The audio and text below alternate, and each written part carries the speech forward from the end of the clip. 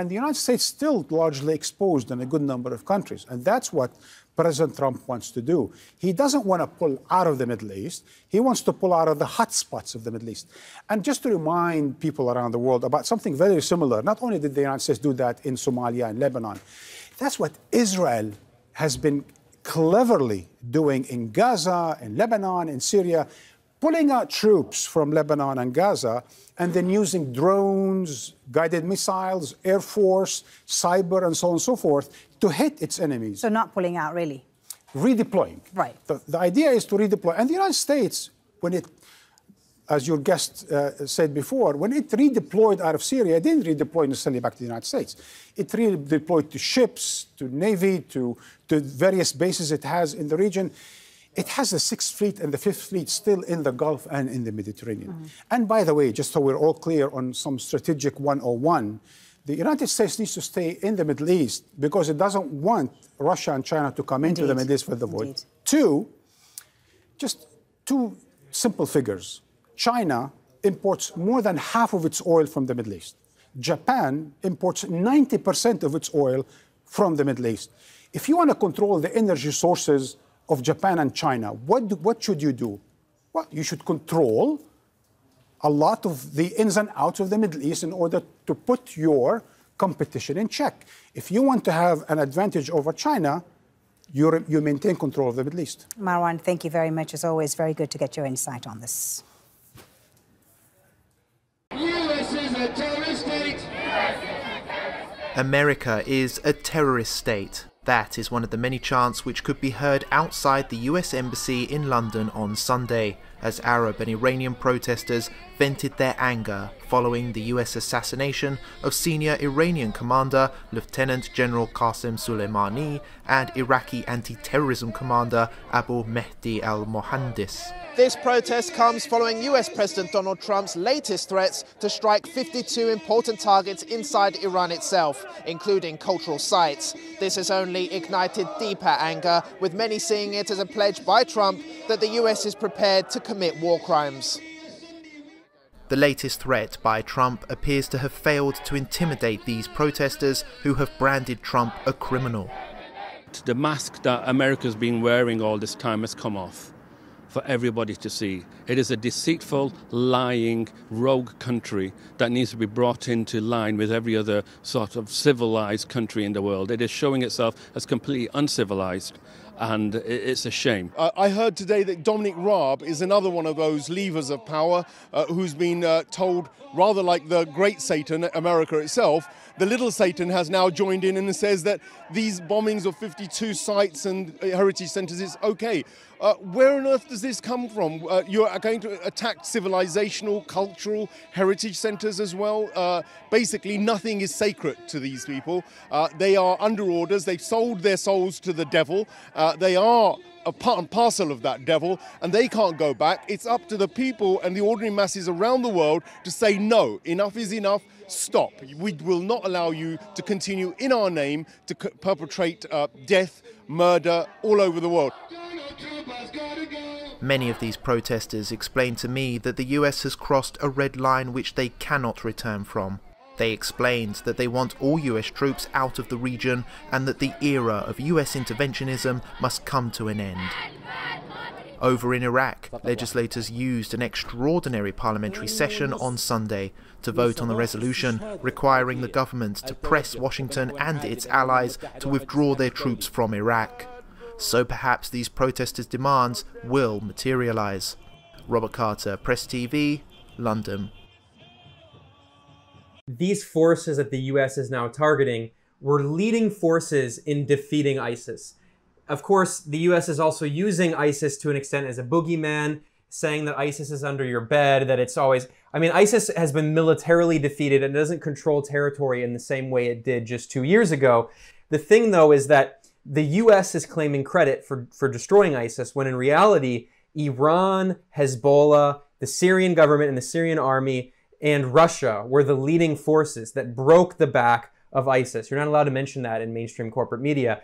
And what's not even less acknowledged, basically never acknowledged in mainstream corporate media, and this is a point we really need to stress, is that from day one, from the rise of ISIS, the US and its allies saw ISIS as a convenient tool and didn't necessarily, they were, let's put it this way, this is putting it mildly, they were in no rush to defeat ISIS. And there were different conflicts. Saudi Arabia and Qatar, we now know, supported ISIS along with Turkey. And I'm going to cut to an article here that I wrote back when I was actually at Salon, and this was in 2016. The article is titled, US NATO-backed Israeli think tank, Don't Destroy ISIS. It's a useful tool against Iran, Hezbollah, and Russia. And in this article, I talk about how the director of a think tank that, again, is directly supported by the US Embassy in Israel, it does contract work for NATO. So this is directly part of this imperialist war machine. The director of this think tank, who is a leading Israeli commentator who worked in the Israeli government, he said very openly, quote, "The continuing existence of the Islamic State serves a strategic purpose." He said ISIS, quote, "can be a useful tool in undermining Iran, Hezbollah, Syria, and Russia." So, I mean, this just says everything right there. And then we have an article at the Gray Zone going back several years now that looks at some of the leaked emails from Hillary Clinton that were published by WikiLeaks. And of course, WikiLeaks publisher Julian Assange is in prison being tortured right now. And in this is an article I wrote back in 2016. This leaked Hillary Clinton email from 2014 cites US Western intelligence services saying that they knew that Saudi Arabia and Qatar were supporting ISIS. Of course, NATO member Turkey was supporting ISIS as well. So this gets back to the fact that the US has tried to rewrite this history of the Syrian war, which, if you follow our work at the Gray Zone, if you've read Max's book, The Management of Savagery, if you've listened to Rania's podcast, you might know, of course, that these Western governments and their proxies like Saudi Arabia, of Israel, of course, they all supported these Salafi jihadi so-called rebel groups inside Syria. And meanwhile, the boogeymen that we're supposed to believe are going to attack us, Bill de Blasio, the fake progressive New York City mayor, went on Twitter and said that we've deployed the NYPD to strategic areas to protect us from the Iranian threat. Iran has never intentionally targeted a US civilian, especially on US territory. That is so insane. And the LAPD did the same thing. There's this intentional fear campaign as if Iran is somehow like the actual Salafi jihadi terror groups that the US's allies were supporting and Iran was fighting. So we just have to push back against this narrative that Iran is somehow like Al-Qaeda and ISIS. Iran is one of the leading forces fighting Al-Qaeda and ISIS. And why? It's because the majority of Iranians are Shia. And if you know anything about Al-Qaeda and ISIS, anything about these Salafi jihadi groups that are influenced by the extremist Wahhabi form of Saudi regime-sponsored Islam, these are extremist Sunni Muslims. The majority of Sunni Muslims in the world are not extremists, but they are extremist Sunnis who see other forms of Islam as apostasy. And especially the people they hate the most in the entire world are Shia. And Iranians are Shia, many Syrians are Shia. So the only way that the corporate media and the US government can try to conflate these countries together and act as though Al-Qaeda and Iran and all these Muslims are the same, they can only do it because of ignorance and Islamophobia. But the reality, again, to stress this point, is that Iran and the IRGC and leaders like Qasem Soleimani were the leading forces in defeating ISIS. And to quote the major Iranian scholar Mohammad Marandi, as he's been repeating again and again, were it not for generals like Soleimani and the Iranian military, the black flag of ISIS would be hanging above numerous Middle Eastern capitals right now, including potentially Baghdad in Iraq and potentially Damascus in Syria. And the US is directly responsible for the rise of ISIS. Hassan Nasrallah had reiterated that all American military assets across this region are now in danger, that they are now targets. This was a point that he made several times throughout his speech, but he did draw an important distinction. Mr. Nasrallah went on to say, I want to be very clear, we do not mean American citizens or nationals. There are many Americans in our region. We don't mean to attack them.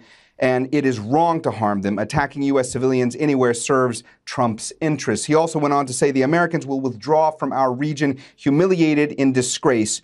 And he also went on to say the minute Americans start seeing their sons in coffins, the Americans and President Trump will know they lost the war and the region. I think one of the more fascinating and telling things about the speech by Mr. Nasrallah, which lasted well over an hour, is the fact that he continued to speak about Iraq. That really seemed to be one of the main themes when it came to his remarks. And many of his remarks lined up quite a bit with what Iraq's caretaker Prime Minister Adel Abdel Mahdi was telling Parliament. His speech was happening at the same time as Mr. Nasrallah's.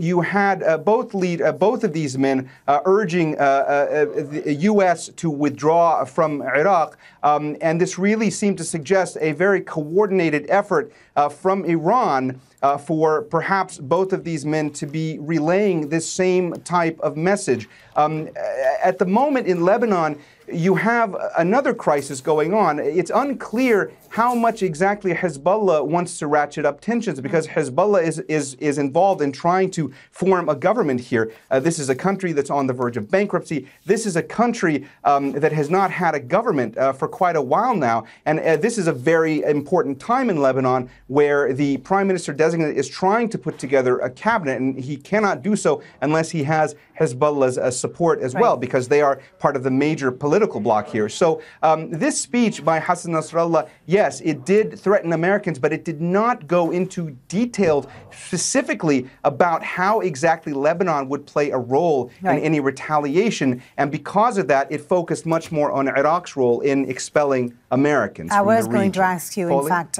Mohammed, what was the likelihood of Hezbollah retaliating for Iran?